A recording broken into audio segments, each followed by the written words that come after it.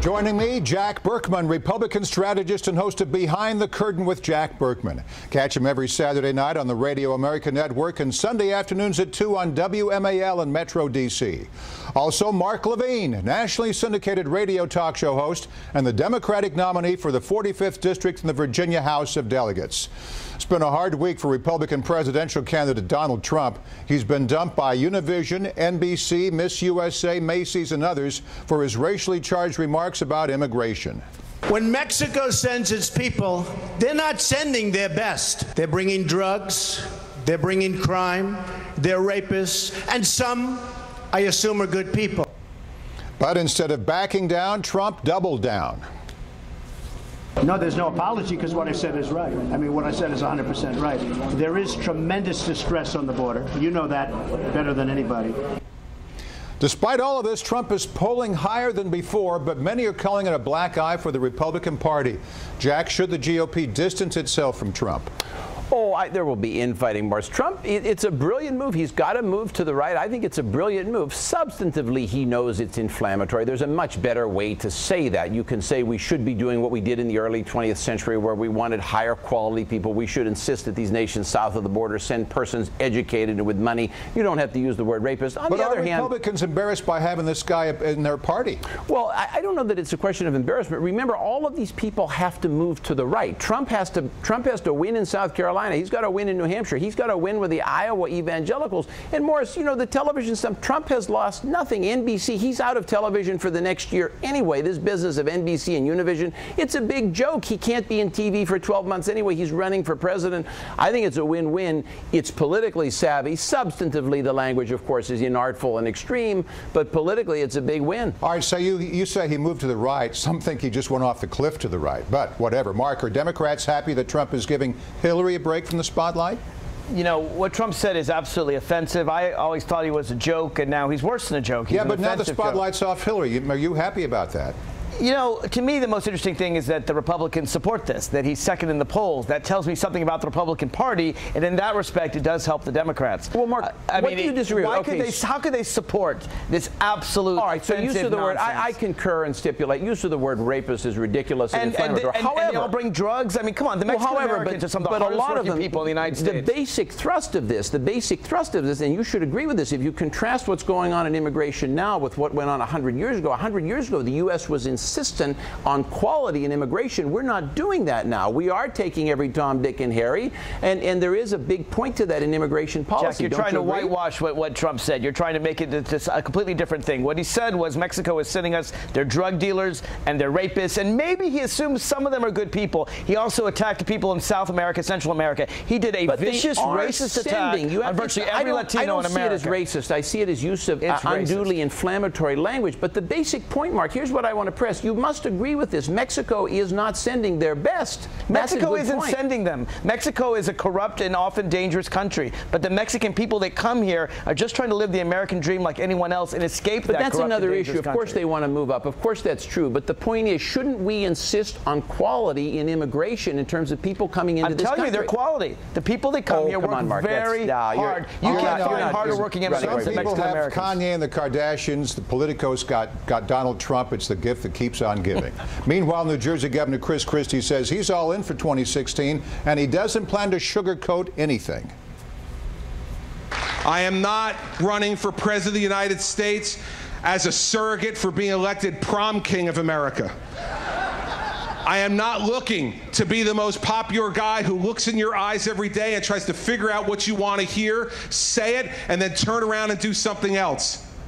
When I stand up on a stage like this in front of all of you, there is one thing you will know for sure. I mean what I say, and I say what I mean, and that's what America needs right now.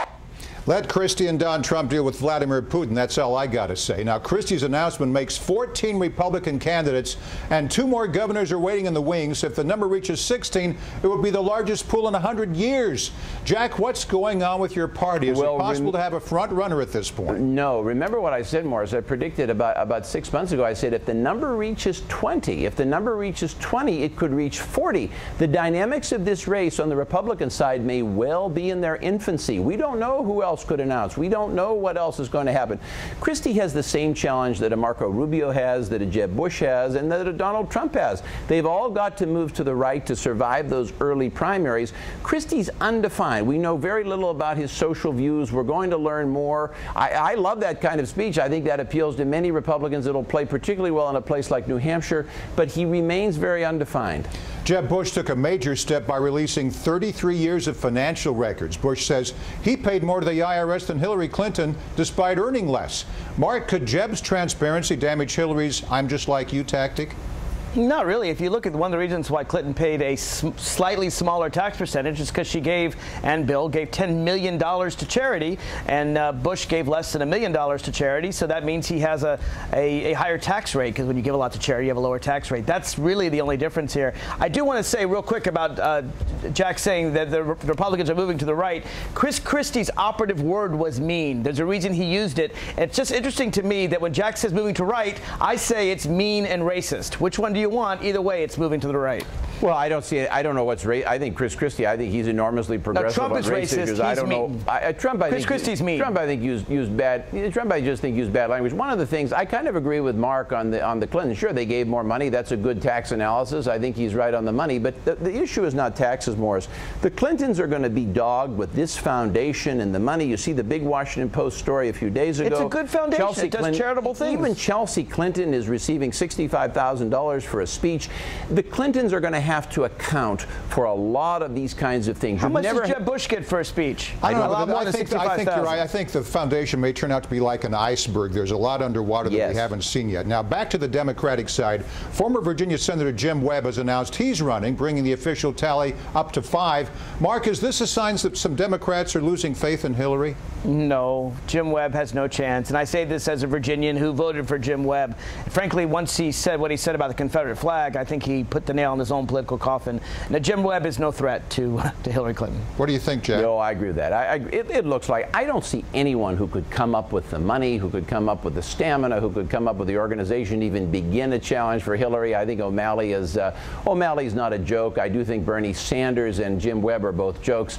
I see her as having no opposition. If I were Hillary Clinton, I would duck. I would duck and let Republicans duke it out for the next 6 months, because Hillary Clinton at this point cannot receive positive coverage. And I'm sure Mark would agree with this. Any coverage of her right now is going to be negative, and most of the coverage is negative. She's not getting any positive press. It's either the Benghazi investigation on the Hill, the emails, the foundation. She's trapped in a cycle of no positive press, so the only thing she can do and should do is duck. The only person who could have beaten Hillary Clinton was Elizabeth Warren. She's the only one. Chatter is also increasing that Vice President Joe Biden might step into the race. Mark, should your party go with Joe? Polls suggest he might unseat Hillary. I'm a big fan of Joe Biden. I'm a longtime fan of Joe Biden. I don't think he's going to run, and I don't think he can unseat Hillary. I disagree, Morrison. I predicted, I don't know when, I predicted. You mentioned a month or so ago that right here on this air, I predicted Jumpin' Joe would plunge into this. One thing to remember, I disagree with Mark here. One thing to remember about Joe Biden, and I'm getting old enough, I remember this stuff. He is a very ambitious man. He started thinking about running for the presidency shortly after being elected to the Senate. In 1988, he ran for the presidency. He might have been a good candidate, except for the plagiarism thing. He's now over all that. I think Biden could be a very strong candidate. I think he could be a strong candidate. He appeals to both the left and the center in the Democratic Party. I do think Joe Biden would be a strong candidate, and if he were to enter the race, then we'd have a real race there. All right, let's see what happens. Switching gears now to Louisiana Governor Bobby Jindal. During his presidential announcement, he said he was done with describing Americans by their ethnicity, adding that, quote, "We are not Indian Americans, African Americans, Irish Americans, rich Americans, or poor Americans. We are all Americans." The comment hit a nerve, and many Indian Americans called him out for not embracing his heritage. The Republican Party has had a hard time reaching out to minorities, Jack. Was this a bad move? Oh, I think Jindal himself is evidence of the diversity of the party. I don't think it's a bad move. I think it's a great move. I think that's exactly the message we should send. It reminds me, every time somebody says, what do Hispanic families want? My God, they want the same thing everybody else wants. It's not about skin color, skin pigmentation. It's about they want wealth. They want prosperity. They want their boy to go to Harvard. They want everything that everybody else wants. And I think that's the message. That's the message that the Republican Party has got to put forth. We're not interested in color. We want the American dream for everybody. Tea Party Senator Ted Cruz also became the subject of internet trolls this week. The presidential candidate did a video for BuzzFeed where he pretended to audition for a role on The Simpsons. Hi, I'm Ted. With Harry Shearer retiring, I'm auditioning for any part I can get in The Simpsons. Smithers, release the hounds. Excellent. Hidely-ho, neighbor. Oakley-dokley, neighborino.